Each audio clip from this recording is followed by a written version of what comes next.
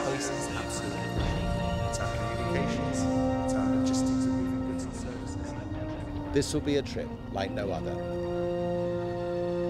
It will give those that travel with us a unique and life-changing perspective of our planet. For most of us, escaping the constraints of gravity is something we've only been able to achieve in our dreams. Until now.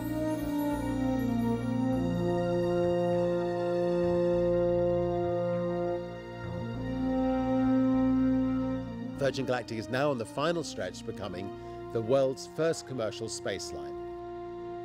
Our suborbital space trips promise to be the most intense and wonderful experiences that our passengers have ever had. We, and I hope you, will be traveling on a spaceship owned and operated by Virgin Galactic. Our spacecraft have been designed so that each of our passengers will have the room and the freedom to enjoy the amazing sensation of weightlessness. Large panoramic windows will allow you to see clearly the curved Earth over 100 kilometers below and the colors of the fragile atmosphere protecting our vulnerable planet. It will also be at the heart of our ability to offer a breathtaking journey in an environment which will be as safe as we can possibly make it, and of course in the style that Virgin is so rightly recognized for. We had spent many years on a frankly fairly futile search for technology that could be developed into a vehicle which would meet our specifications for safety, environmental impact and commercial viability, and of course the potential for a great customer experience. But Routin's Spaceship One and those flawless history-making X-Prize flights in 2004 suddenly changed all that, and we grabbed the opportunity. We showed that it is feasible for industry to develop and fly manned spacecraft, but the more important thing is that what we did on our program is to develop safety solutions. Spaceship Two has a unique feathering configuration, and what that does, it allows it to re-enter the atmosphere in a carefree fashion. Now what that means is the pilot or a computer doesn't have to perfectly line it up. It can come into the atmosphere at any angle and it'll straighten itself out without the pilot having to fly that or without a computer having to do it. It's just that simple. The beauty of Bert's feathering device on Spaceship Two is that it combines the best features of re-entry using basically the atmosphere of a brake and not having to fly a flight profile, with the fact you can then change the shape of the ship at 50,000 feet back into a normal glider and land on a normal runway, as people would do in the shirt sleeves environment of a normal aircraft. We're looking at only a 3-day training schedule for a flight into space. We will have psychologically attuned you to the greatest ride of your life. Well, the day that Bert won the X Prize was a hugely significant one for us. I remember chatting to Brian Binney, the pilot on that epic flight. He said it was a journey of contrast, describing the enormous forces that pinned him to his seat and the tremendous noise as the spaceship powered out of the atmosphere. Then suddenly, the dramatic and absolute silence of space. The vibrations go away, the shrieking, shrilling noise of that rock motor disappears, and you get this instant calm of weightlessness. Someone's pulled back a stage curtain for your eyes only, this black void that's space. It's a mystery, but you get a sense of its majesty as well. There's this panorama, like you've never seen. It's majestic.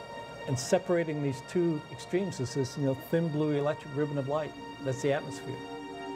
You cannot appreciate the experience just by looking at a magazine cover, just what it is like to take it in with your own eyes. And everything you feel in your body is the same way. It's wow. Since the announcement in 2004, the project has reached and passed many important milestones. We have a truly inspiring design for our home at Spaceport America in New Mexico, an ever-increasing family of pioneering customers, and of course, beautiful new vehicles, now in an extensive test program before they start commercial service.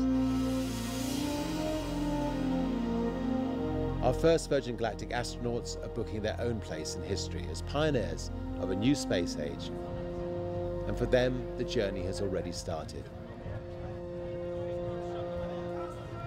being part of this club is a great learning experience. You're meeting great people. You're really contributing to something very different. From doing the events with Richard in the Caribbean to New York to LA, it's just been a whole exciting and totally amazing experience. I've gotten to meet people from all over the world, people in all types of occupations and all different backgrounds from which they had a desire to go into space. Like many of our fellow future astronauts, I've already completed my centrifuge experience with my son. It was an incredible ride and great preparation that really brought home to us just how awe-inspiring it will be at that moment when the Virgin spaceship is released from the Virgin mothership and starts its supersonic climb to space. Virgin Galactic will be using clean and safe technology that is many thousands of times more environmentally friendly than any previous manned space vehicle. Already, Virgin Galactic's carrier aircraft, White Knight 2, is the world's largest all-carbon composite aircraft.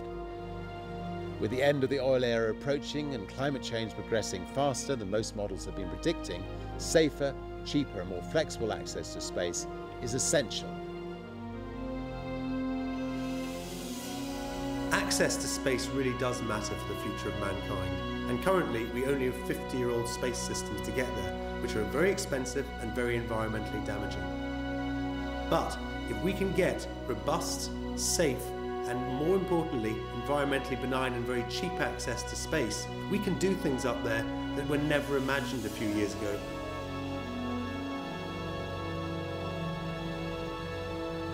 Well, I hope you will be as excited and inspired by Virgin Galactic's mission as I am. And see you up there.